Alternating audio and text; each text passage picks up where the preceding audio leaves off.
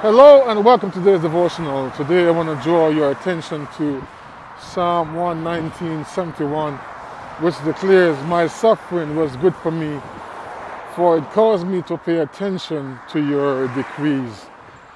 The truth is, none of us really wants to suffer or look forward to suffering, but there is good that can come from our suffering. One of the good things, as described by the psalmist here, is that it causes him to pay attention to God's decrees, God's commands. And the same holds true for us.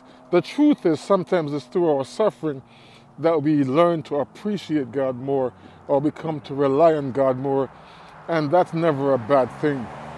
So the suffering that we go through, let's process it the right way, to the extent that it will cause us to draw closer to God.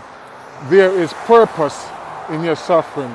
There is gain that can be had through our suffering.